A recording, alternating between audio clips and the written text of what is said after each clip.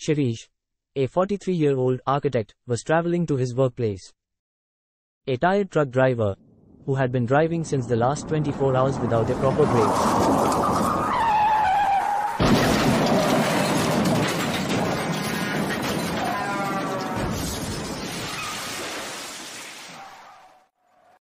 after being admitted to the hospital, he was on the edge of life and death.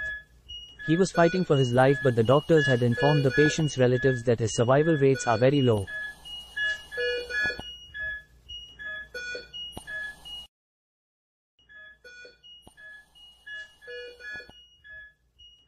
Dad, how are you? Are you in any pain? Do you want anything? No, child, I am fine. Don't worry about anything. I have already sorted things for you and Mom. As my dying wish, I hope to donate my organs for those in need. Why would you want to do that, Dad? I have heard that once you donate your organs in this life, you are born without those organs in your next life. No, sweetheart. There is nothing like that, it's myth. Even in Bhagavad Gita it is said that just as a man sheds off worn-out clothes and puts on new ones, it is only the person's soul that leaves the body and enters into a new one. So, even if we donate our organs, it does not mean we will be born without them in our next life.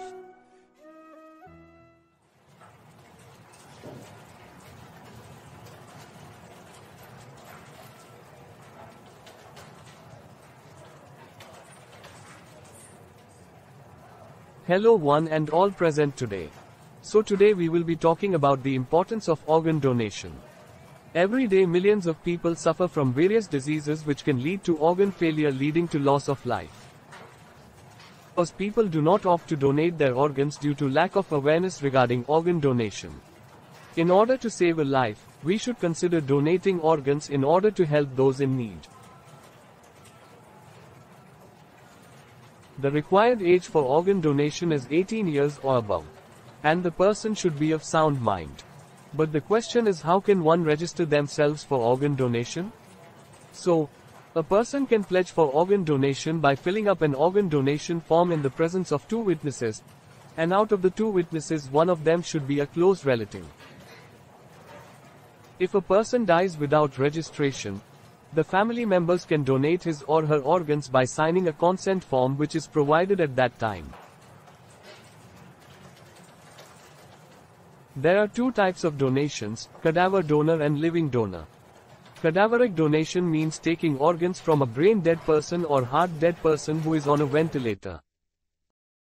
The organs that can be donated are heart, lungs, kidneys, liver, pancreas, intestines, and eyes.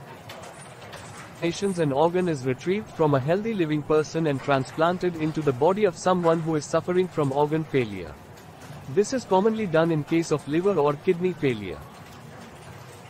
Because of your one right decision, you can help many lives even after leaving this world. It is such a great deed. What more can anyone ask for? If you'll have any questions, you can ask.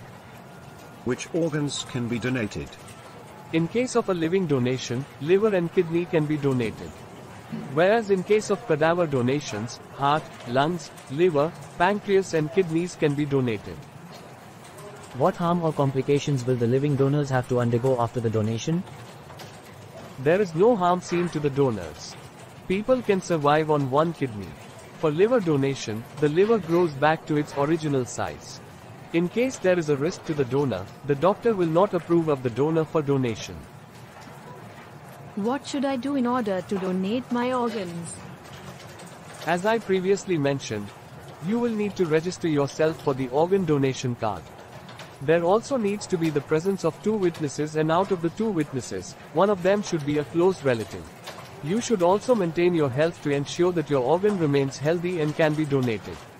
Also, inform your family about it so that they are aware about your wish. Can I change my mind later? Yes, absolutely. Just tear up the card. Will my decision cost anything to the donor's family? No.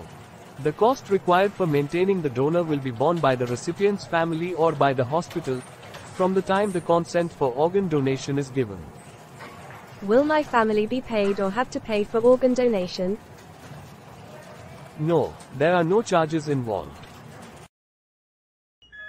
Okay, Dad, I get your point.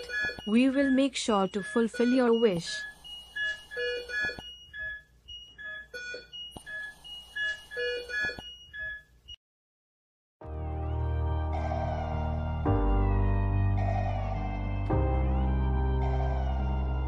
My father passed away today.